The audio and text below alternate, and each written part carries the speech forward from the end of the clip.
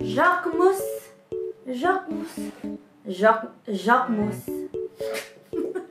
So, yung recent sneaker. Sign of aging na ba to? Sakit. Ow! Ano yun? Huwag niyo nang pansin yung bangs ko, guys. So, yun nga, guys. Tapos, our next sneaker pickup, guys, is this. Butike. Sorry, guys. Kala ko butike shoelaces pala. Kainis.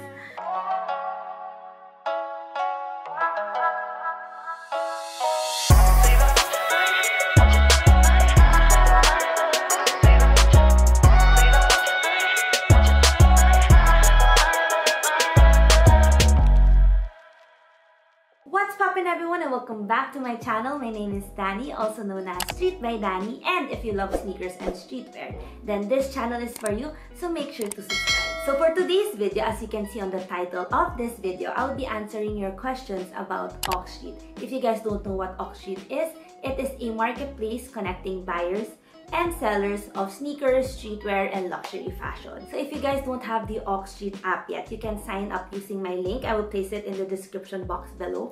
So you can get 750 pesos off your first purchase. Sobrang sulit, guys. Alright, so let's start with this video. Disclaimer lang nga pala, guys. Super sorry for the audio of this video. I kinda misplaced my microphone and hindi ko siya mahanap. Pero hopefully, mahanap ko siya soon. Ganyan yan eh, yung pag hindi mo siya hinahanap, dun siya lalabas. Diba? So, hopefully, lalabas lang siya soon. Anyways, so before I answer your Auxstreet questions, I have here my recent sneaker pickups. I-share ko lang siya sa inyo, guys, before I answer your Auxstreet questions. So, these are my sneaker pickups. Ayan. So, my first sneaker pickup is this New Balance ALD 550s in the olive colorway. Woohoo! This is actually my first 550, guys. So this is the New Balance ALD 550 in the olive colorway. Recent lang to nag-release, guys. And luckily, I got this from the ALD website. So, SRP ko siya nakuha, guys. Super lucky ako na nakuha ko to. I really like this sneaker kasi yung olive color niya is like, parang siyang green. Minsan, parang siyang brown. Actually, guys, sorry. Sinuot ko na pala siya. Kaya kinda madumi na siya. Kasi alam niyo naman, pag mga ganitong sneaker, super excited ako. Straight to fit yan. Straight to fit. Ano siya, tricky yung color niya. Pero I really like it kasi ano siya, parang best of both worlds siya, diba? And ang maganda dito sa 550s, guys, is, ayan, Ortholite Comfort Foam insoles ang itong ALD New Balance 550s. So, if you guys are wondering kung comfy siya, yes, comfy siya. Super lucky. Thank you so much, ALD. Woo! First 550s! So, my next sneaker pickup is this Off-White Air Force 1 Mids. Ayan, guys. This is the Off-White Air Force 1 Mids in the white colorway. So, ayan. As you can see, very, ano siya, diba? Very, parang ang daming nangyayari dito sa sneaker na to. So, I'm sure you guys wanna know my thoughts about this pair. So, ito na, guys. Bali, when I saw the photos of this online, kinda unsure pa ako nun kasi parang over the top yung design niya, diba? Nakuha ko kasi siya for retail, guys. I copped it sa Nike site. So, sabi ko, I wanna see it in person kasi baka maganda in person. And yun nga, when I saw it, sabi ko, maganda naman pala siya. I mean, the quality is still very nice kasi syempre Virgil, diba? Tsaka parang known naman sila to be, alam mo yun, very edgy yung mga designs ni Off-White, diba? So, it's much better in person, especially the black colorway. Meron siyang black colorway, guys. I will pop it here. Ang concern ko lang dito is yung outsole, this part. Kasi, ayan, isipin niyo guys kung wala yung itong spiky part. Kung it was just sana a plain gray outsole, I'll be rocking this for sure. And I'm sure, siguro mas marami yata bumili kung sakali if it was like that. Pero, overall, the shoe naman is nice. And sa pagdala naman yan ng sapatos and ng fits. So, that's my other sneaker pickup. My next sneaker pickup, actually, nakuha ko siya from Auxstreet. So, it is... Woo! another New Balance sneaker. So we have here is the Teddy Santis made in the USA 990 V3. And as you can see guys, meron yung authentication card from Oak Street. And yung tag, tinanggal ko lang yung tag kasi sinuot ko na to guys. Alam niya na, straight to fit, diba? Ayan, this is the Marblehead Incense colorway.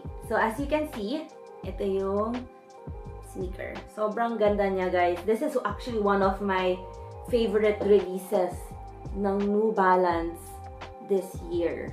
Sobrang ganda niya and very comfy. Grabe talaga ang New Balance lately and kasalanan nito ni Seth on Air.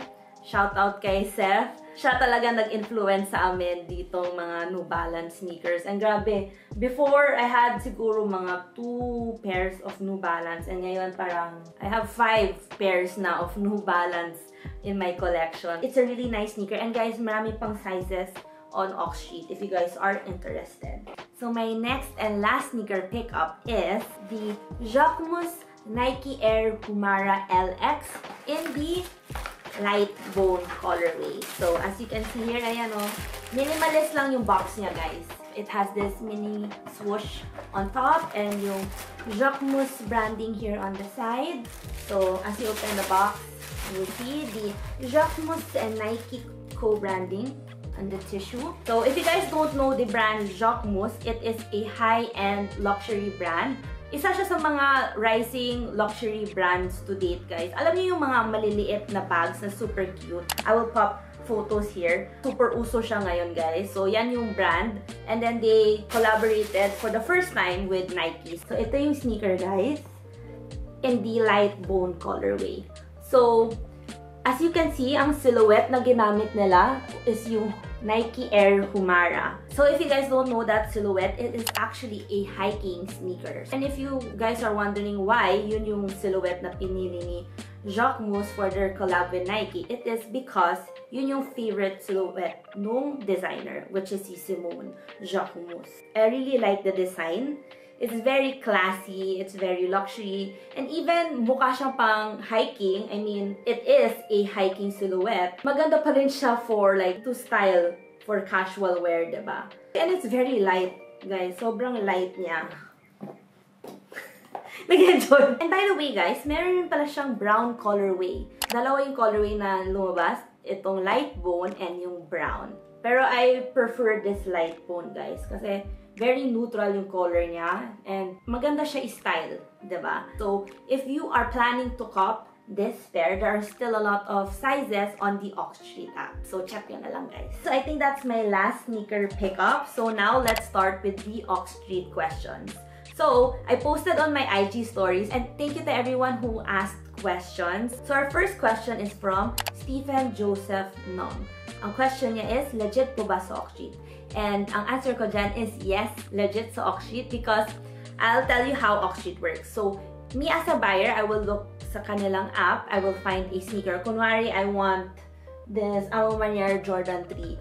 So, when I buy this on the app, the seller, who is also on Oak Street, will be sending the pair to the Oak Street team. And from there, yung Oak Street team, they will be authenticating the pair before they send it to you. So once the authentication process is done, they will send the sneakers to you at your doorstep. So our next question is from Shamira.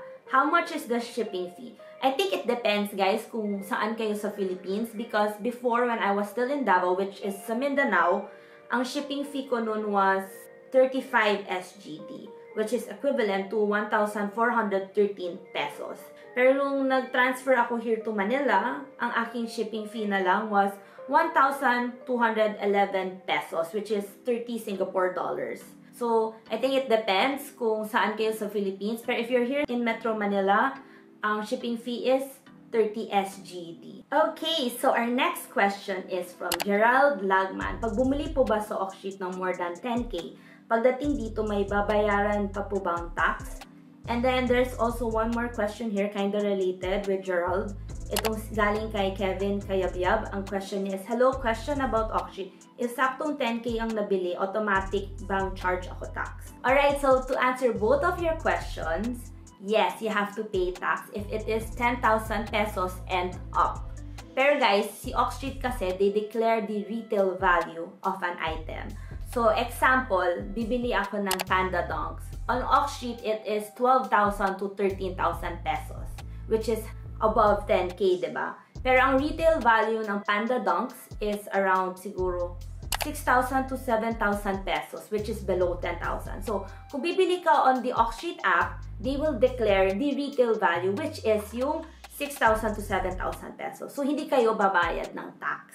Ganon siya, guys. But they also have an option where you can declare the value of your item, which yun yung ginagawa ko, guys, just to be sure. So, I declare my items for 150 to 200 SGD para below 10,000 pesos siya, guys. So, if you guys want to see where that option is, nandun siya sa checkout page before you purchase your sneakers.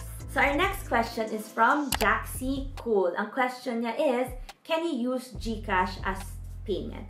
So, unfortunately, guys, as of the moment, you still can't use GCash as payment sa auction. Bale, they only accept credit cards and debit cards. So, yun lang yung payment option as of the moment, guys. Okay, so next question is from the Jella Beef. Hi, Jella! So, ang question niya is, how did they come up with the name auction? Okay, guys. So, ito, I had to research about this. Pero, ito yung story kung how they got the name auction. So, yung origin nung name nung auction is that yung CEO nila, si Guys, was working with a friend who owns a marketing and branding agency to come up for a name for what was then called Sneaker Project. So, yun pala dapat yung name niya, guys, before, Sneaker Project. So, when they were planning, guys, dun sa options nila, yung ox daw na word stood out for them. And then, they agonized for a long time over which word to add to ox until someone came up with Ox Street. And in addition pala, guys, the CEO was born in the year of the ox. So, they took that as a sign na yun daw yung parang tamang name talaga for Ox Street, diba? So, very interesting. Actually, thank you, Jella, for asking that question kasi ngayon alam ko na rin. And alam nyo na rin, guys. So, our next question is from AL. May chance ba na mag-drop sila ng SRP price? Actually, guys, there are some sneakers on the Ox Street app that sells below retail, actually, or almost SRP price din. So, tiyaga lang talaga yan siya, guys, if you want to look for good deals on the Ox Street app. So, alam nyo naman ang sneakers, minsan tumataas yung prices, minsan bumababa, diba? So, check nyo na lang palagi yung app. So, our next question is from Jack Chu. Hi, Jack! So, ang question niya is, how long does this shipping take? So, based on my experience, my package from Ox Street arrives around 10 working days, excluding holidays and weekends. So, mabilis na rin siya, guys, kung isipin mo, diba? So, our next question is from Soulslum. Bakit po ang lakas makabudol ng Ox Street?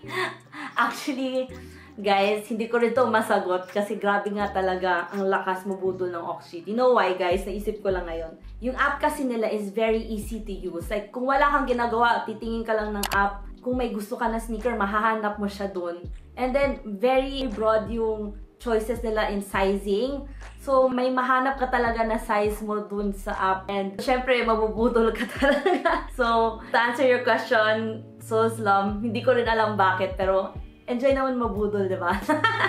So, our last question is from It's So Good. So, ang question ni Lawrence, guys, is, hello, Dani, can I sell used sneakers on Ox Street? This is actually a good question because recently, they have an option na ngayon that you can sell your used sneakers on Ox Street. Dadaan pa rin siya sa same process, guys. So, pretend I have a used sneaker here that I will sell on Ox Street. I will still send the pair to Ox Street where they will still authenticate the sneakers before they ship it out to the buyer. And nga pala, guys, sa next video, I will be teaching you guys the step-by-step procedure on how to sell your used sneakers on Ox Street. Kaya, guys, don't forget to hit that notification bell so you can get notified when I post that video. Alright, so I think that's the end of this video. Super thank you to everyone who sent in their questions. I really appreciate it. And if you have more questions about the Street app, you can comment them below or message me on my socials at streetbydani